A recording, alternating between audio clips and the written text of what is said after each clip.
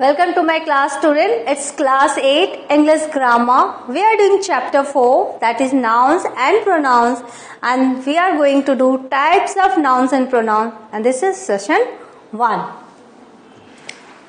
Types of nouns. There are several different types of nouns. These include common nouns.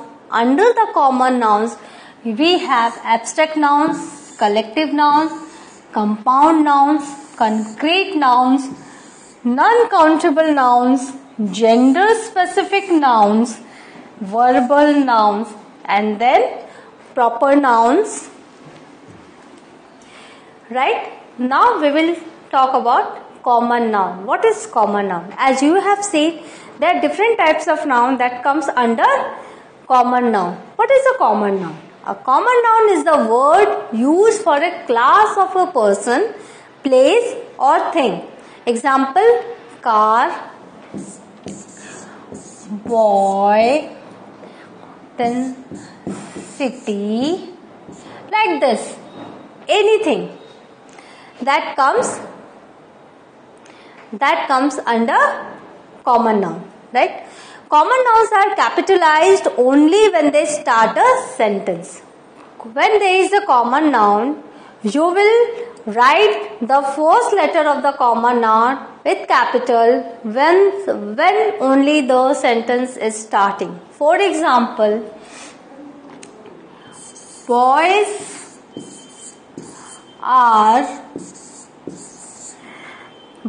are playing. Now boys are playing, here B is capital because the sentence is starting with boys, that is B. Otherwise you are not allowed to write common nouns with the capital, right? Now abstract noun, things you cannot see or touch. As you know, under the common noun you see abstract noun also. What is the abstract noun? Things that you cannot see or touch, you can only feel. For example, bravery, joy, all the feelings, all the emotions that you can only feel, you cannot touch, right? That are all abstract nouns. Childhood, youth, these are the things, adulthood, these are the things that we can only feel, we cannot touch or we cannot see. Next, collective nouns. Words to describe groups. For example, team, choir, team of players, choir of musicians. So, these are collective nouns. Compound nouns. Nouns made up of more than one word. For example, court martial, pickpocket, water bottle. These are all compound nouns. Then concrete nouns. Things we can see or touch. For example, tree, cloud, then building, whatever, soil that we can touch and see. That comes under concrete nouns. Concrete nouns is an opposite of abstract nouns. Then non-countable nouns. What are the non-countable nouns? These are called mass nouns. Things you cannot count. Food, music. These are all things you cannot count. Stars, like that. Now, gender-specific nouns. Words which are definitely male or female.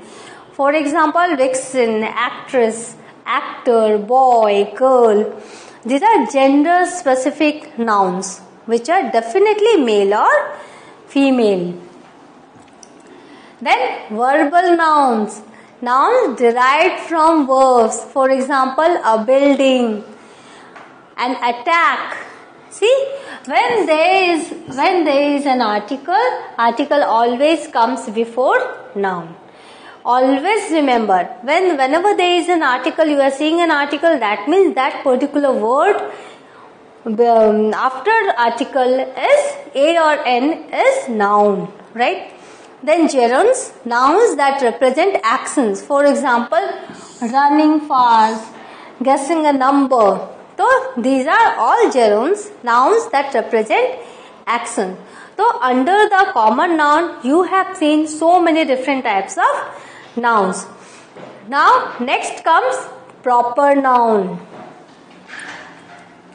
Now gerunds, one more example. Nouns that represent actions, as you see, running fast, guessing a number.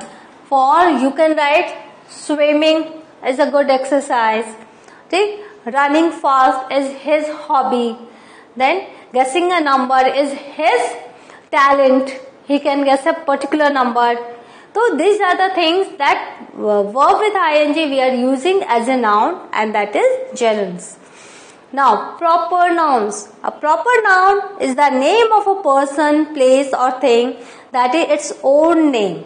A proper noun always starts with a capital letter. For example, Michael, Africa, Mumbai.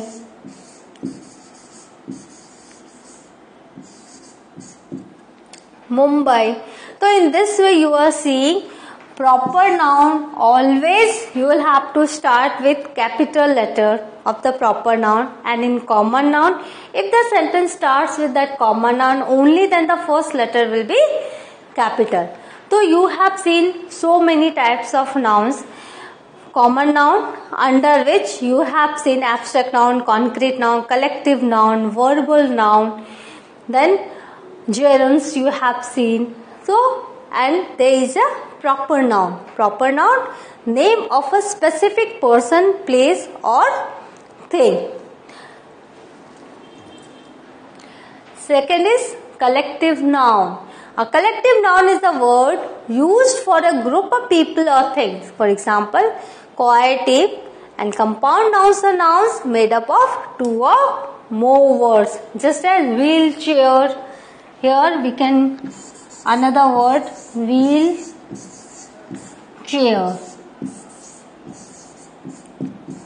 Then blackboard, right? Staff room. These are all compound nouns. Wheelchair, staff room.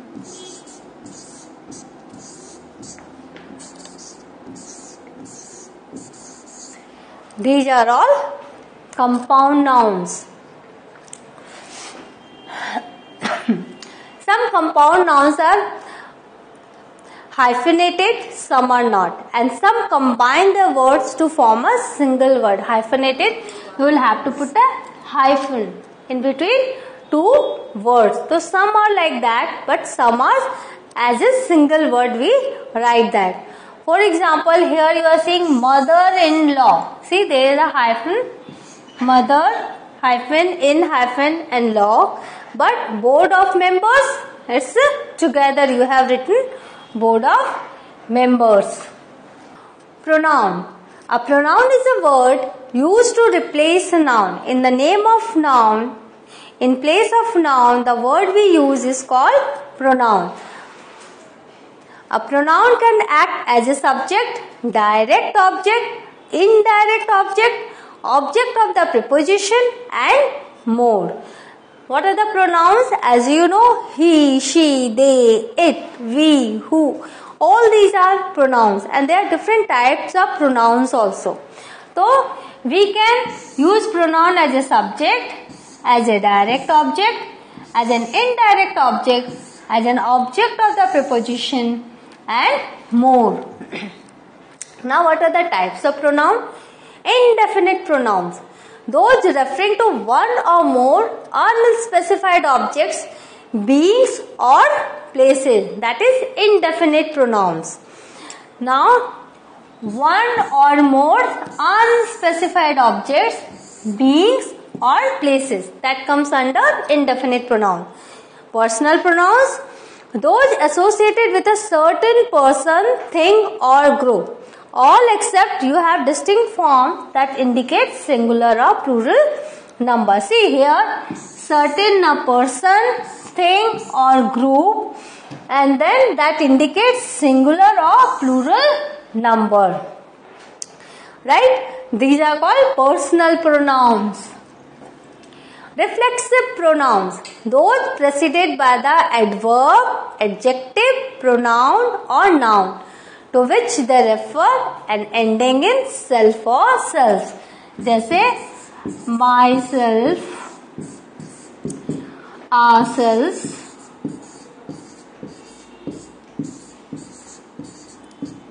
so these are the things. Reflexive pronouns, those preceded by the adverb, adjective, pronoun or noun to which they refer and ending in self or selves. Then demonstrative pronouns, those used to point to something specific within a sentence. Possessive pronouns, those designating possession or ownership. Right? Ownership is there or possession. Relative pronouns, those which refer to nouns mentioned previously, acting to introduce an adjective, that is relative clause. So relative pronouns, those which refer to nouns mentioned earlier. I have bought a book. That book is in my auntie's house. That book, relative pronoun. Noun mentioned previously, acting to introduce an adjective clause. Now, interrogative pronoun, those which introduce a question. These are interrogative pronouns. Then, reciprocal pronouns, those expressing mutual actions or relationship. One another, each other. These are called reciprocal pronouns. These are expressing mutual actions or relationship. Then intensive pronouns, those ending in self or selves and that serve to emphasize their antecedents. For example, I myself have completed my work. Nobody has helped me, I myself have done it. So emphasizing. So that is called intensive pronouns. All is an indefinite pronoun in sentence. All the players must pass their classes. See, so all comes indefinite pronoun. Male, female, whatsoever. It's all the players. Good, better, whosoever. All the players must pass their classes. Now, personal pronouns can function as a sentence subject, such as he in the sentence. He ate the leftover apple sauce. Now, he as a subject in a personal pronoun, I have told, they can function as a subject. So, he as a subject here we have used. They also can function as an object, such as you in the sentence. Angela will lend that book to you. Now, you is an object. Here, he is a subject and you is an object. So, we are seeing you as an object, pronoun you as an object and pronoun he as a subject. Now, next, ourselves in the sentence. We can cook dinner ourselves is a reflexive pronoun. See, I have given you the example of selves, ourselves. So is himself in the sentence. Joy can drive himself. So these are all reflexive pronoun. Now, your in the sentence, your jacket is on the floor is a possessive pronoun. So, your jacket, mine dress, her book. So, like this, these are all possessive pronoun. Who is a relative pronoun? The employee who set off the fire alarm was punished. So, who here as a relative pronoun. Who and what are interrogative pronouns in the sentence? Who gave you the present and what made that sound? So, here you are getting examples of interrogative pronouns also. Who and what? Because they are asking questions. Who gave you the present and what made that sound? Reciprocal pronouns help prevent repetition within sentence. Maria and Juan gave each other. See, by writing each other, we did not have to write again Maria and Juan. See, it has helped us to avoid repetition. So, Maria and Juan gave each other gold rings on their wedding day. The students congratulated one another. After giving practice speeches. So, in this way you are seeing how pronouns are very helpful and you should have sound knowledge of pronouns. Intensive pronouns are sometimes called emphatic pronouns. Now, many intensive pronouns are himself, herself, yourself, themselves and ourselves. So, what have we learned? We have learned types of nouns and we have learned many types of pronouns. So, whenever you go through any sentence, please try to find out which type of pronoun is that, because pronouns always come in place of noun. And noun types also I have shown you. To go through the slide, revise it again and again, have a good knowledge of nouns and pronouns and its types, because it will be very helpful for you to identify parts of speech. In the next class, I shall teach you something more interesting. Till then, have a good revision. Goodbye. Thank you.